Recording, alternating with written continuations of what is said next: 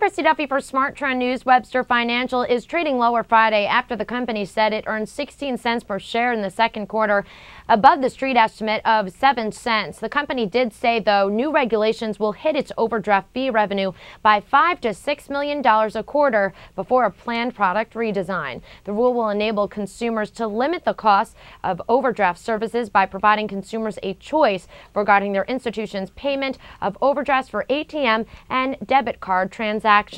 I'm Christy Duffy for Smart Trend News. For more news and market analysis, make sure to subscribe to our YouTube channel, Trade the Trend. Also, check our website, tradethetrend.com, for more headlines.